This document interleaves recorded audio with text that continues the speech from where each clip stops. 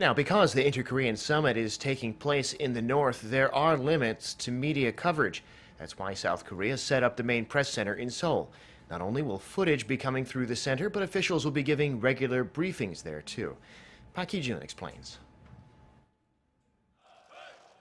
One of the most memorable moments during the April 27th summit in Panmunjom was when South Korean President Moon Jae-in and North Korean leader Kim Jong-un met for the first time at the Military Demarcation Line.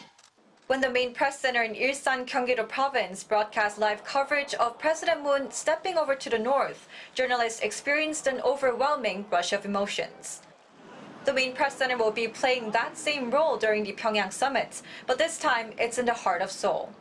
South Korea's presidential office is operating the center at the Dongdaemun Design Plaza to accommodate thousands of members of the local and international media. This is the closest the international media can get to the Pyeongyang summit.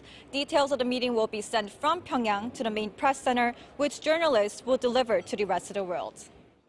The MPC includes a main briefing room, international broadcasting center, interview room, and a master control room. In the main briefing room, journalists will be able to watch live video footage of the summit via 2 giant screens. There will also be debates among different panels of experts.